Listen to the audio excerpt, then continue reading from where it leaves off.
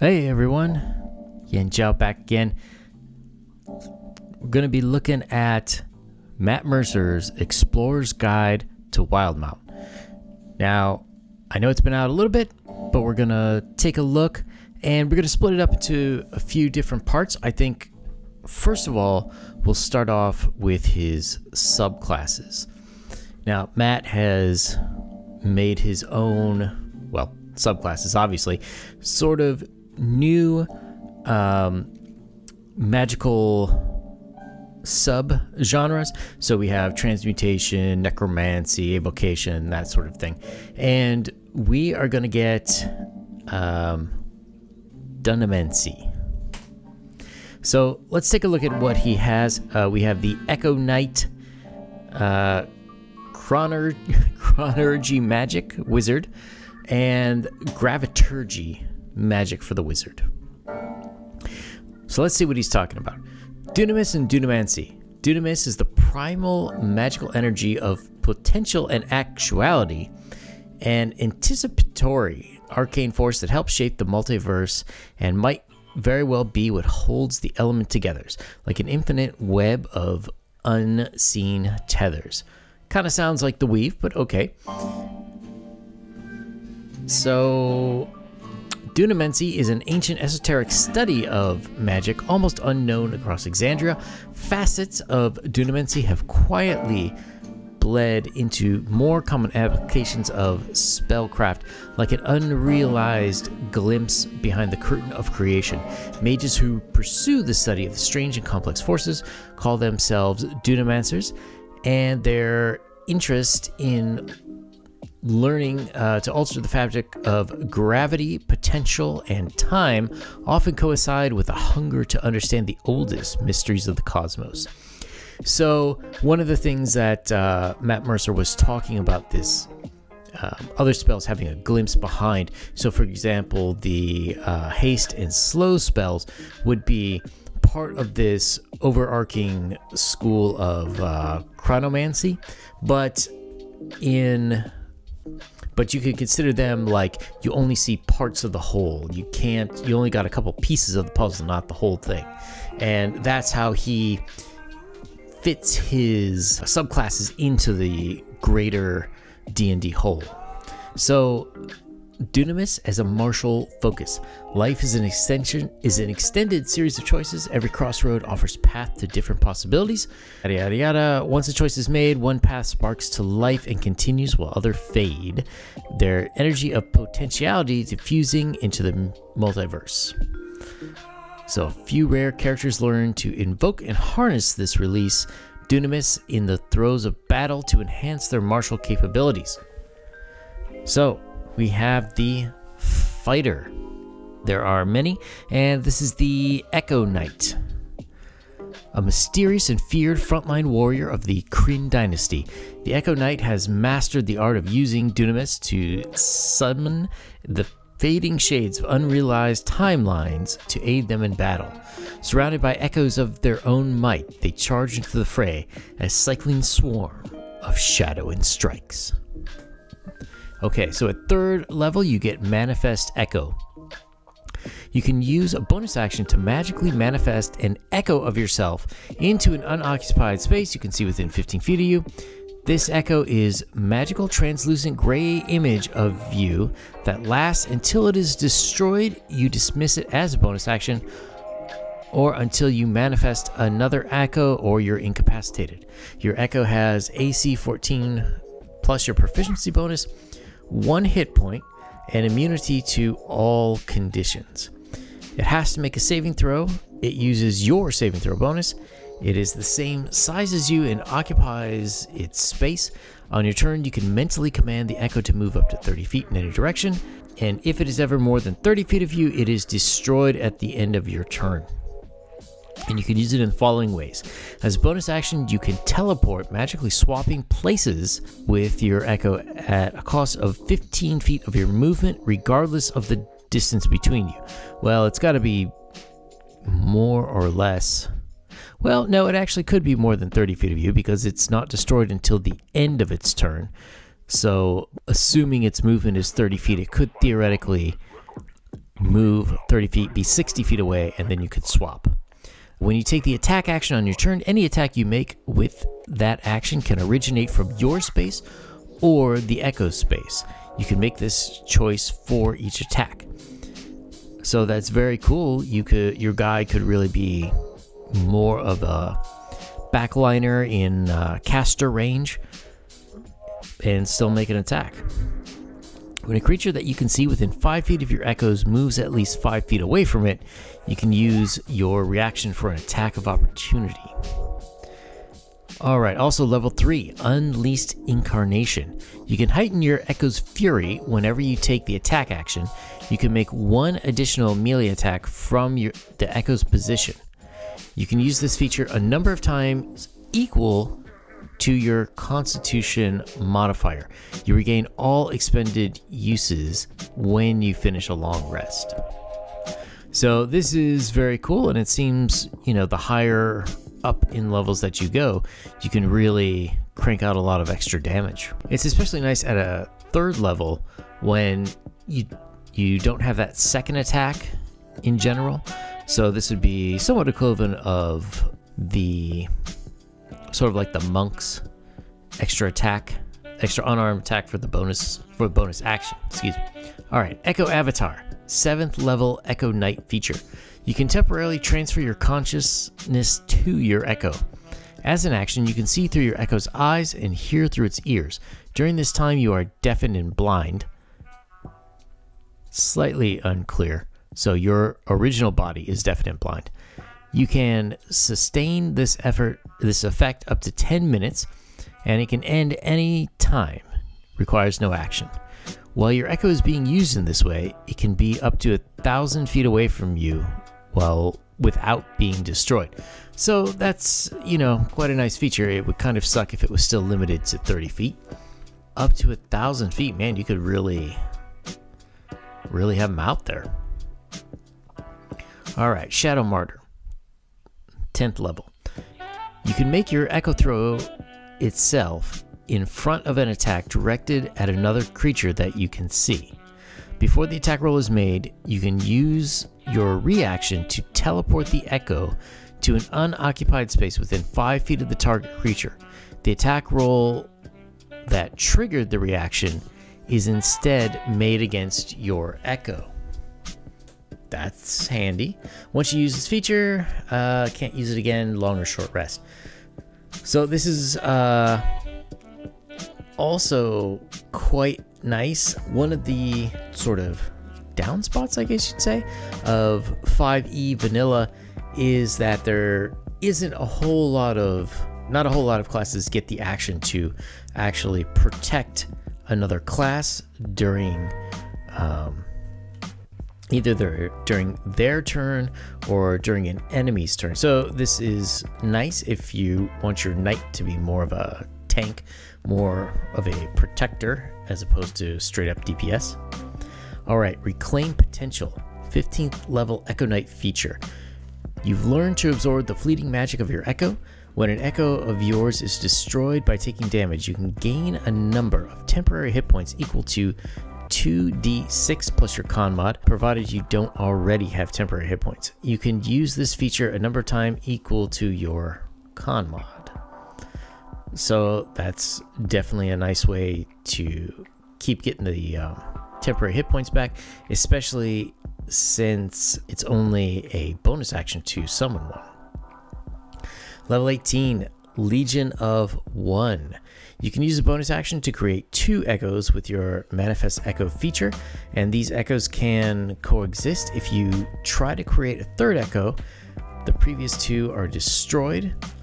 Anything you can do from one echo's position can be done from another's instead. When you roll initiative and have no uses of your Unleashed Incarnation left, you regain 1 use of that feature. It's a halfway decent feature. The only downside again is most campaigns don't make it to level 18, so I'm not really sure how useful it would be. It's something that, I don't know, somebody's got to make it to 18.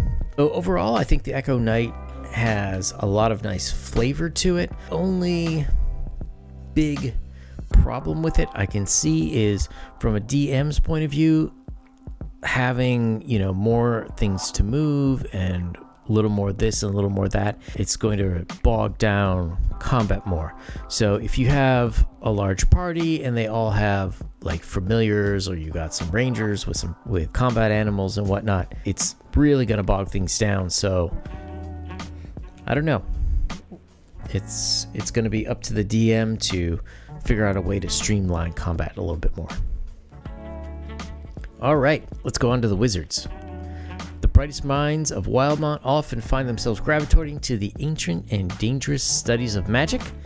Some train for decades, while others learn their craft in the shadows, keeping the discovery to themselves. So at the second level, they gain the arcane class feature, Chronurgy magic, and Gravaturgy magic. So Chronurgy, Chronurgy magic. Focus on manipulation of time. Those who follow that tradition, they learn to make the pace of reality to their liking. All right, so level 2. You magically exert limited control over the flow of time around a creature. As a result, after you or a creature you can see within 30 feet make an attack roll, ability, or check, you can force the creature to re-roll. You make this decision after you see whether the roll succeeds or fails. The target must use the result of the second roll. You can use this ability twice, and you regain expended uses when you finish a long rest. Temporal awareness, also second level. You add your intelligence mod to your initiative rolls. Now that is darn nice. One thing that really sucks playing a wizard is generally your dex is not going to be that great. It's almost a dump stat, so adding intelligence modifier can really help a lot. All right, level 6, momentary stasis. As an action, you can magically force a large or smaller creature you can see within 60 feet of you to make a con save against your spell DC. If the creature fails, it's encased in a field of magical energy until the end of your next turn, or until the creature takes damage. Well, encased this way, it's incapacitated and has a speed of 0. You can use this feature a number of times equal to your intelligence modifier, minimum of 1. You regain all expended uses when you finish a long rest. Most people get to stack their primary stat pretty early. You'll find people with 18 or 20 in it. So, you know, at level 6, being able to use this feature a good 4 to 5 times per long rest is pretty awesome. The only thing that I kind of wonder about this, it doesn't seem to give creatures more con saving throws on each turn. I guess they're just incapacitated until you leave or something. I kind of wonder if that's a little bit of a mistake in the guide there. All right, arcane abeyance, level 10. When you cast a spell using a spell slot of 4th or lower, you can condense the spell's magic into a mote. The spell is frozen in time in the moment of casting and held within a gray bead for 1 hour. This bead is a tiny object with AC 15 and 1 hit point. It's immune to poison and psychic damage. When the duration ends or the bead is destroyed, it vanishes in a flash of light and the spell is lost. A creature holding the bead can use its action to release the spell within, whereupon the bead disappears. The spell uses your spell attack bonus and save DC, and spell treats the creature who released it as the caster for all other purposes. Once you release a bead with this feature, you can't do it again until you finish a short or long rest. This is very cool. The only well, let me see. The spell treats the creature who released it as the caster for all other purposes. Now, this is a tricky thing, a pretty special use thing. Often, you'll find wizards, say, casting haste on like a fighter or, you know, a barbarian or something. Or they might cast slow on a group of enemies. So this is a very interesting thing, because normally that would eat up your concentration. So you wouldn't, it really can hamper the number and kinds of spells you can cast during combat. So if you knew combat was coming up and you pre-cast these motes and give them to, fighters, barbarians, whoever, using your spell DC and attack bonuses, that's pretty darn cool. That alleviates the concentration from you, and you can dump it off to creatures who normally wouldn't have the concentration. Now, it would suck if they have to make wisdom saves to continue concentrating, but I mean, if you had a fighter or a barbarian and they had to make con saves, that would be pretty awesome. All right, so level 14, Convergent Future. You can peer through the possible futures and magically pull one of them into events around you, ensuring a particular outcome. When you or a creature you can see within 50 feet of you makes an attack roll or ability check or whatever else, you can use your reaction to ignore the die roll and decide whether the number rolled is the minimum needed to succeed or one less than that. Your choice. When you use this feature, you gain 1 level of exhaustion.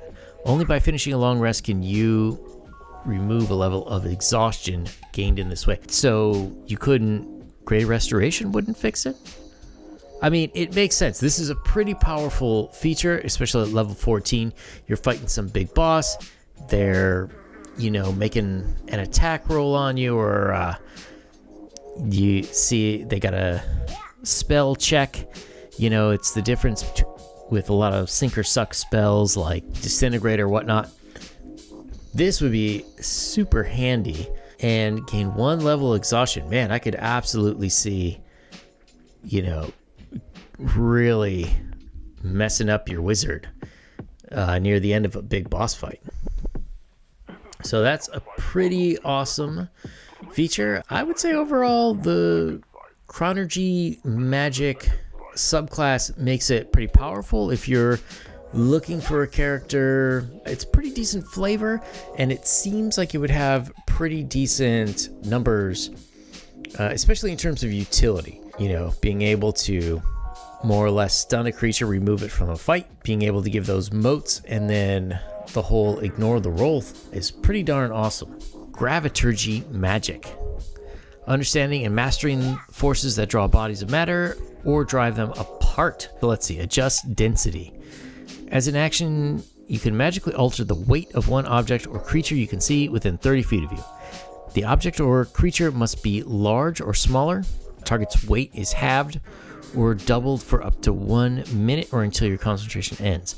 While the weight creature is halved, the creature's speed increases by 10 feet. It can jump twice as far and has disadvantages on strength check and strength saving throw. While the weight of the creature is doubled by this effect, the creature's speed is reduced by 10 feet, has advantage on strength checks and strength saving throws. Upon reaching the 10th level in this class, you can target an object or creature huge or smaller. Definitely interesting. I'm not 100% sure how useful. I mean, situationally, that would be definitely useful.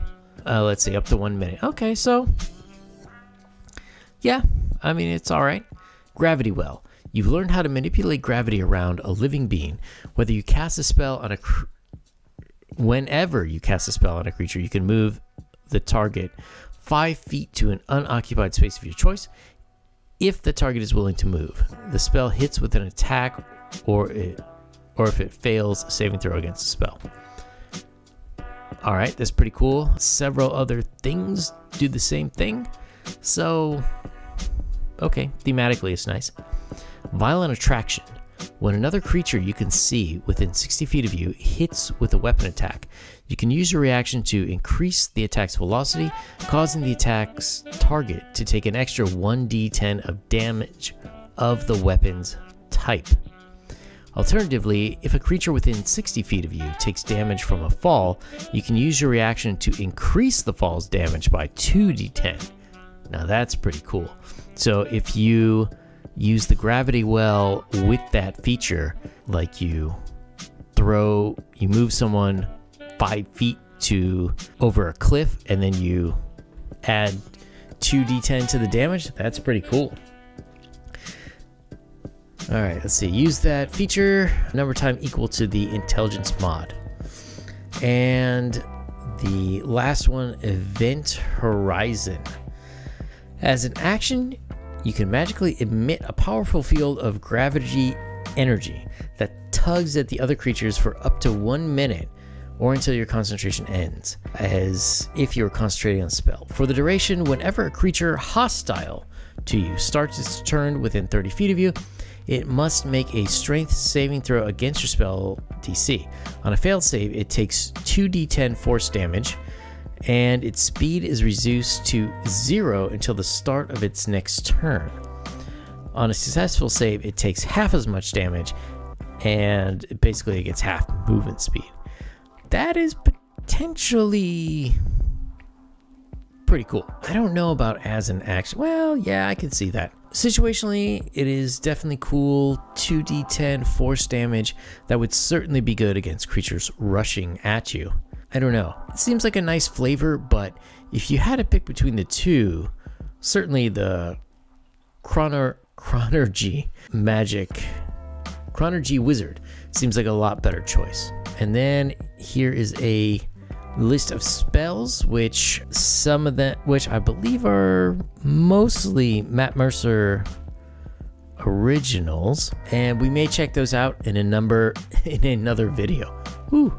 All right, guys, so what do you think? Critical Role's Matt Mercer and his Explorer's Guide to Wildmount. 3 new subclasses. I would rate 2 as A+. Chronurgy Magic probably has the best all-around features. Echo Knight is certainly pretty good for the flavor and is no slouch, it's seemingly, for stats.